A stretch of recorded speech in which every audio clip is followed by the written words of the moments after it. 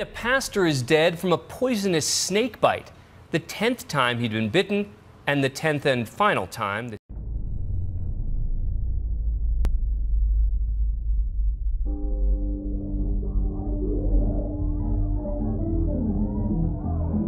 these snakes, it's a part of the Bible. It's a part of what we're supposed to do, and I'm going to put that before anybody.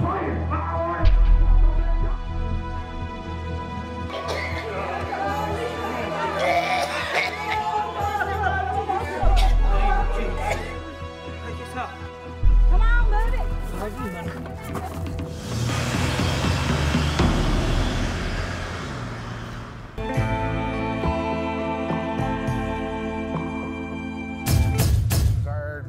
Me and little Cody and wife and the kids and everybody, and he's preaching on the signs. I seen him raise his hand up. Next thing I know, the serpent he had in his right hand had struck and bit him in the side of the face, and he's pouring the blood. When I looked up, he was coming up to the Bible stand there, and he had blood on his shirt.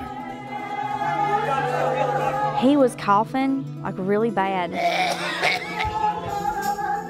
I thought he was coughing up blood. I didn't know, but he could barely breathe. Like his throat was starting to swell and stuff, and I was scared. I called him and packed him out in my car, and he told me to take him to the mountaintop and let him die.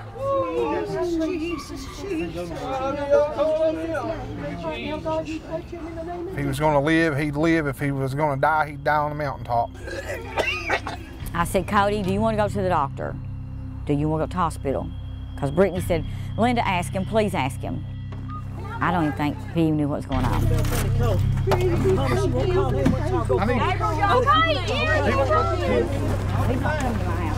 don't know. I don't know. You said I promised not. I think he's going to die? Yes, I did. Most people bit in the face are dead in 5–10 minutes. I mean, his own daddy got bit in the hand and in 7 minutes was dead. I said, I know you don't want to and you don't agree with it. I said, but let's go to the doctor.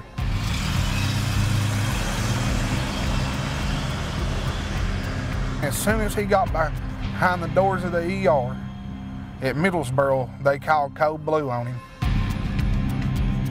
When Cody first arrived at the ER, it was difficult for him to communicate.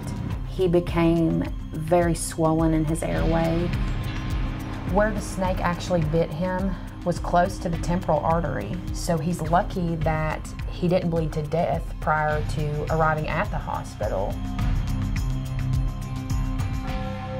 After the ER physician was able to secure an airway for Cody, they were able to airlift him to the University of Tennessee Hospital, where he remained on life support for quite a while. They didn't know for sure that he would even pull through.